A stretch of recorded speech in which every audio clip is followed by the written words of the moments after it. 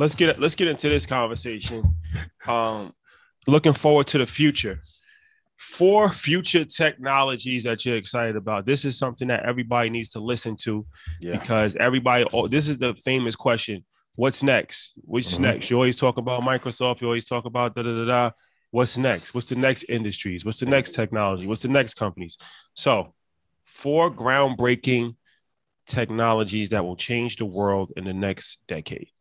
So number one, biogenetic chips for gene editing to be able to cure cancer and other illnesses. So opposed to testing on animals and going through this long life cycle of testing on animals and getting skewed data, they will be able to make chips and do the testing with those biogenetic chips to understand in advance. And even you can even skew down and go based on race, so like sickle cell, to be able to eliminate that. That is going to be a huge player and going to be a huge technology. Wait. Let's get back to that for a minute, because you said that a little quick, and I want everybody to understand. Ian's a very smart guy. Brandon, you just said that, right? You was like, Ian knows it. He knows it. He said, I ain't passed the ball, but I know a little bit. He was like, yo, Ian knows everything. He said he knows sports and rap and stocks.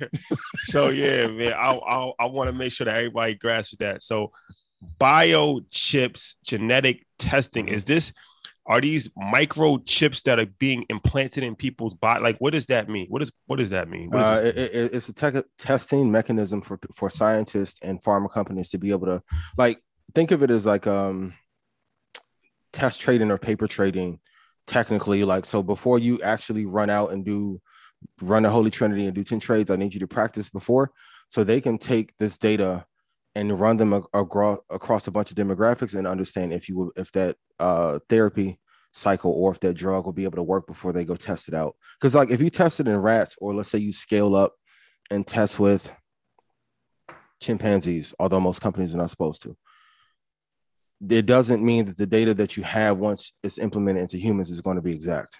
And that's why the cycle for getting the FDA approval is so long. With biogenetic chips, they'll be able to test in advance and know within probably a 3% range of accuracy if that treatment will be able to work for humans. So that should be like 2043, somewhere in that area, one that's really popular. Biotech. And he's giving us a year. There you have it. Okay. All right. Number two is brain computer interfaces.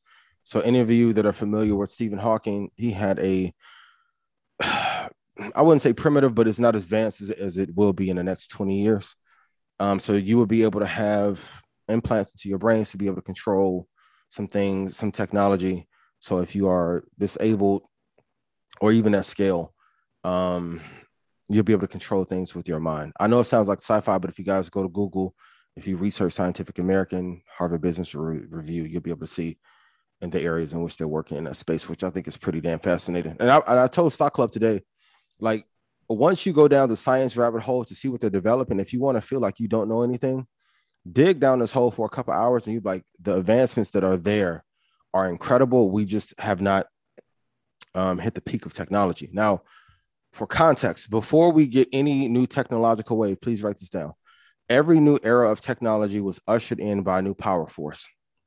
So we would need like new water reactors or lighter or dense, like lighter storage capability for a new power source, and then we will see a new wave. So like once water became a big thing, then technology was ushered in. Then when oil and fossil fuels came in, we had another technological wave. So we're in between.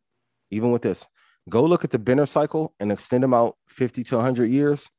That will give you a pattern to know when the next power source, and then no, it is not solar, it is not wind, because politically they are fighting that like tooth and nail to be able to block that from happening. I want to keep us on YouTube and not upset the politicians. Number three, if you read Money Master the Game, organ and bone creation with scalable 3D printing. So at some point they will be able to recreate a pancreas, recreate a kidney. In the 2040s and 2050s, hopefully, like skin grafting will be a lot smoother. There's been a lot of testing there, and there's some politics behind that. So even like there's a company that if you took a pill once a day, it would destroy all the bad bacteria in your mouth. And then a lot of dentists wanted it, but because of red tape, it wasn't pushed through. So a lot of these technologies are available. They work in small scales, but it's the politics and the red tape behind it that stops it from happening. And the last one is DNV. I want you guys to write this down. So these are nano technology batteries that could last for years at a time. It's incredibly fascinating. But like, imagine if you had, let's say, a pacemaker, and instead of going back to getting your checkups, like the pacemaker in it because of the battery, and it will last 25 or 30 years. But like I said, we need a new power source that is powerful enough to usher in a new technological wave before any of these will come into effect. These are not sci-fi. I did not get these off of the dark web. These are things in real companies that are actually trying to bring these technologies forward, but that, you know, people have to be ready for them. And then also they have to lobby enough for these to become a reality. But when I was doing my reading for the past couple of weeks, I thought this was incredibly fascinating. And this is why I think I don't know this to be true, but I think Apple's next wave will be in healthcare, because when you have a trusted brand and they already have all of our biometric data in their system anyway, I don't think the car thing, the Apple car, is about the consumer side. I think it's about the commercial side. Because, like, think of the hospital experience. Who loves to go to the doctor or hospital? I think if they build that car and they cater it to EMTs, and there's a better infrastructure there in the healthcare space, they could usher in all these other technologies. So what if, like, you had a gunshot victim on the south side of Chicago and an Apple ambulance comes to pick you up, and they already have the kidney reprinted inside of there and with doctors on staff to do the surgery on the way to the hospital? I don't think Humana is going to do that. I don't think Pfizer would do that. I think Apple would. That's why having that war chest is so important. And you guys, like, I want something new. The company with the biggest bag, the biggest war chest, is going to destroy all the smaller companies. Mm-hmm. So, and Apple and Microsoft gives a small dividend, but if they get into the healthcare space, I think it'll be bigger. Real quick, when you said when you're talking about the nano battery technology, you said a new power source. We're talking something outside of like lithium and alkaline. What do you mean by a new power source? It'll be different. It'll be new. And it may be a combination of things in factor, but the storage facilities that we would need to be able to store the technology is not there yet. We're getting close. Just like the same way, like a terabyte of data back in '99 when I was on Napster illegally downloading Cannabis album would have cost $9,000 probably, right? I was playing Buckingham Palace like 5 days ago. But now a terabyte Buckingham Palace is like $200. So imagine in 10 years what this, like, we may be able to get 50 terabytes. Brandon, this will make you happy because you'll be able to shoot 2 movies and edit easily, right? You may be able to get 20 to 50 terabytes of data and a external hard drive for like $300 in 15 years because the costs keep going down. So as we are able to store better, that's when the new technological age will start to come in and be ushered in. So I know, but here in, you want me to go down my little conspiracy rabbit hole? Or you want to stay clean? Yeah. Just don't talk about vaccinations. I'm not gonna say anything about that. Please. And I said this with Stock Club, and I'll keep it really short. You guys keep asking about genetic editing and sequencing, so I just play a doctor on YouTube. MCAT destroyed my life, but my first love after rap and basketball was being a science. Like my dad calls me doc because I wanted to be a doctor, right?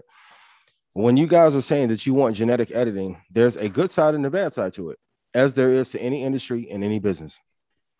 The part that is great is that, let's say if you have a degenerative disease that could affect your family, great, that can be eradicated.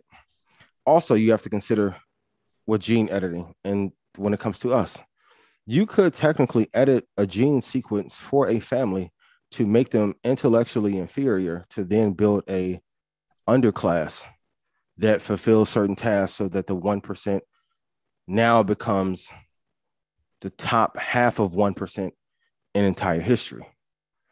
So you have to be very mindful when you're wanting these technologies, because like you can use nuclear power for a good source, and then there's a bad source that you can use it for. So be mindful when you guys are like, hey, I want all this genetic editing. That's great. But what if it doesn't go in our favor? And historically, any editing of history or gene cycles have not worked in our favor. So please be mindful of that there are two sides to that coin when we get to playing God and editing some of these things in our sequences. So very clean. There you have it. My graduates from my school being Forbes, bag drop. Bag drop. A mic drop, bag drop. Bag drop.